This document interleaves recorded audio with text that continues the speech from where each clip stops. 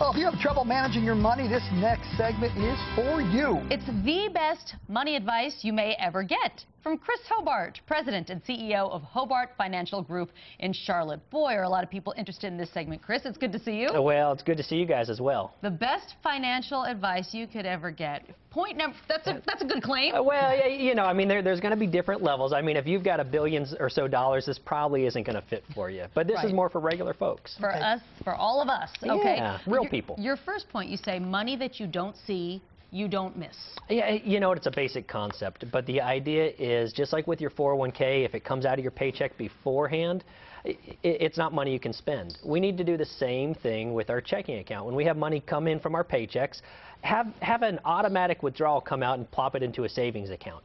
But here's the key. Make it a savings account that you can't touch. Make it something that you forget about. And after a while, it's just going to build up, build up, build up. And all of a sudden, you have this nice cushion of savings. And maybe one day you'll get a statement and say, holy smokes, I did a good job. Look at that. That's some money. So make it a savings account you can't touch. Very good. This is some great advice. Eat from your pantry and freezer once or twice a month. Yeah, well, you know, if you think about it, how often do you go out to eat and you go back home and you just have a bunch of stuff that you bought and you bought and you bought?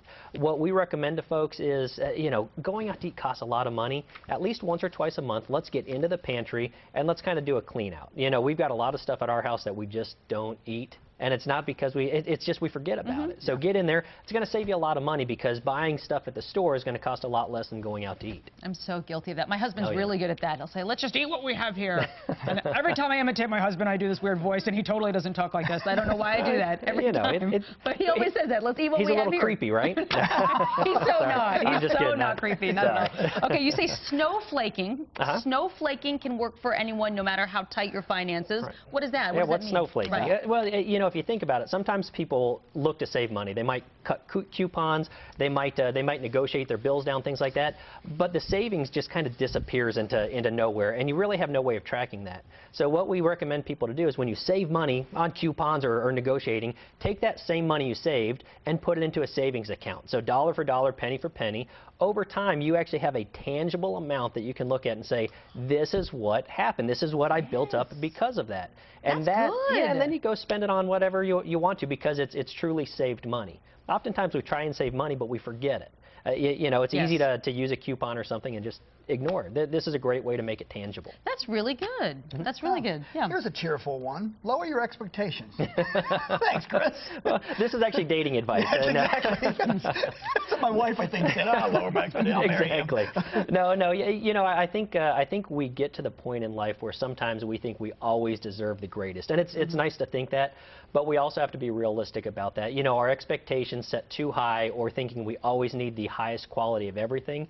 It costs more that way. It's okay to like that high dollar stuff, but let's also then reset our mindset on things that don't need to be the high quality. That's where we're going to start saving some money. So treat yourself a little on some things, but be realistic about the other side. That's really good. But this is really the best financial advice I've ever received. It's basic stuff. I mean, it's not going to make you a ton, but it's going to save you a ton. And over time, you know, we work with a lot of retirees. This is how they built up fortunes. They might not have the fanciest stuff, but they've got great big bank accounts, which is terrific. Which is more important. That's what we want. You say don't forget to spend on joy.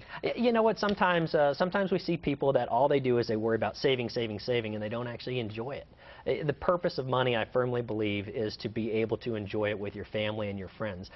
You know, don't just sock it away and say we're not going on vacations. Really enjoy that money. Have a purpose for the money. Don't just one day save it all up, pass away and leave it to the kids. Let's make sure we're actually enjoying it with the kids while we can see it being enjoyed with them. Negotiate. Are you talking about when you try to buy stuff? Negotiate? Well, you know, really two types of negotiations. Some of your viewers are going to kind of be in a situation where they might have a late payment or two.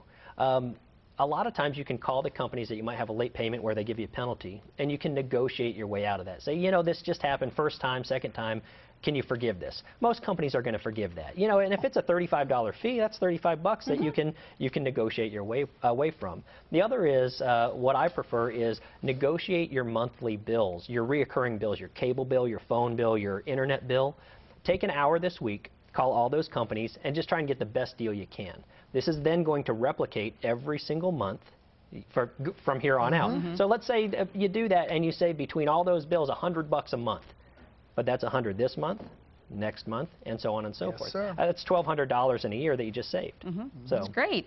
You believe in setting a budget, set a monthly budget at the beginning of the month? yeah, you know what, I say that, but realistically, I can't set a budget myself. So I'm going to give you another trick, because I think this is more realistic for what people are looking to do. I keep a little notebook. When I know my spending's gotten out of control, I take a little notebook and I write down every single thing that I spend money on. If it's a penny, if it's $20, if it's $100, whatever it is, I write it down. I do that for a month. The reason I do that is, number one, it helps me know exactly where I'm spending my money, helps me set a future budget, but also I get tired by the end of the month writing down when I want a cup of coffee. So all of a sudden I just sit there and say, geez, is a minute of my time to write that down worth a cup of coffee? And sometimes I just go ahead and I start editing what I'm buying simply because I'm too lazy to write it down. So that's good. That's a good Laziness trick. can make you rich. There you go. and it also helps at the end of that month. You look at everything that you're spending on, you say, holy smokes, I spent all of that on coffee. Yeah. The easy way to fix that is say next month I'm going to spend half that on coffee. It's amazing when you really track it and you see where your money goes. It's accountability. Yes. You know, it's very easy. That's with anything. You know, weight loss, with money. If we're not accountable to somebody or something, it's easy to go crazy. So true. Chris Hobart, if you would like to contact him, you can visit hobartfinancialgroup.com, hobartfinancialgroup.com, or you can call 704-553-0123. Again, 704-553-0123. Nicely done, Chris. Thank you very much. Thanks, Chris. Appreciate it.